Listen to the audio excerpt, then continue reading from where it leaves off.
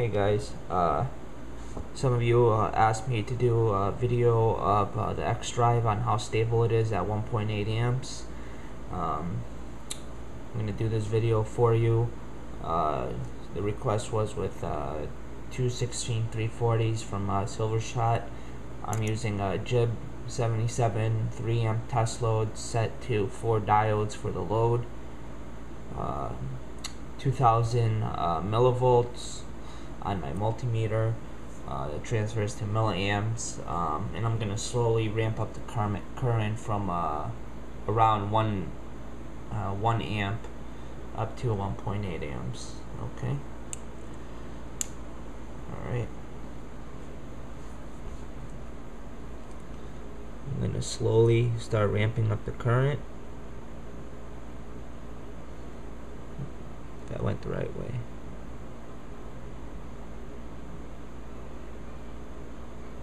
Once I get to 1.8 amps,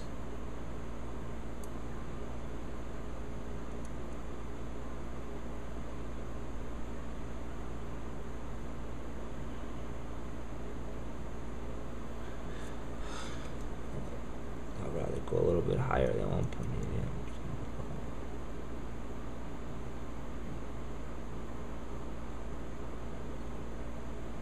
Okay, let's leave it at a little higher than 1.8 amps.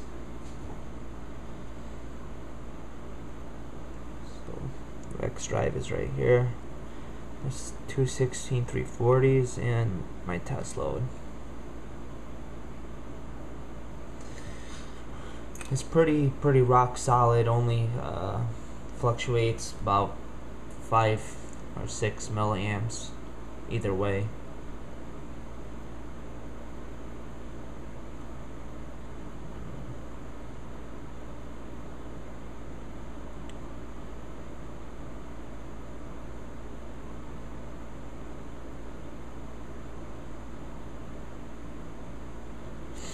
The driver is not heat sinked. Just like I said in the thread, the driver does not need heat sinking at all. However, heat sinking can't hurt, so you can always heat sink the driver for just to keep it cooler, but it's not required.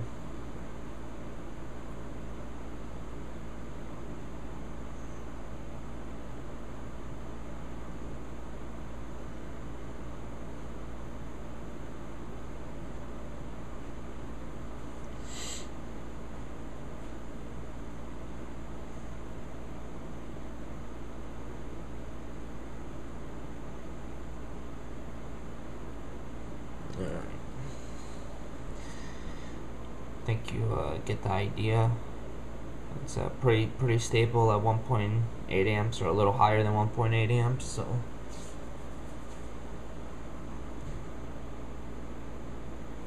okay, I'll unplug it. I'm going to show you that the driver is not heat sinked. You can see that the driver is not heat sinked.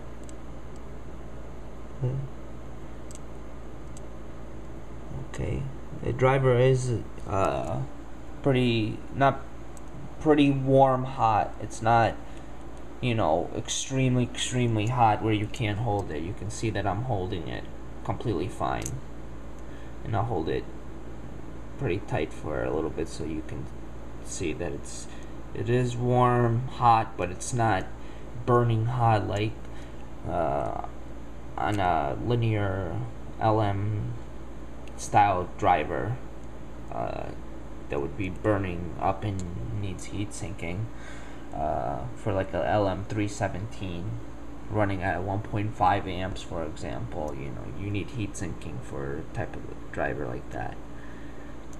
Okay. Batteries are barely warm.